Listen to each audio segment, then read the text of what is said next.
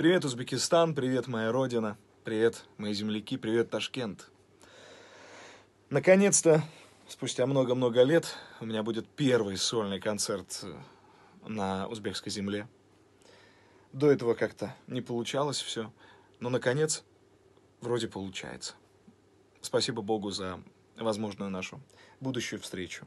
7 октября во Дворце Дружбы Народов я приеду не один, со своим большим коллективом. Мы зажжем по полной программе. Это будет, конечно же, живой звук, и иного у меня и не бывает. Будет весело, будет душевно, попоем, потанцуем, насладимся друг другом. Билеты можно купить на сайте uzticket.com.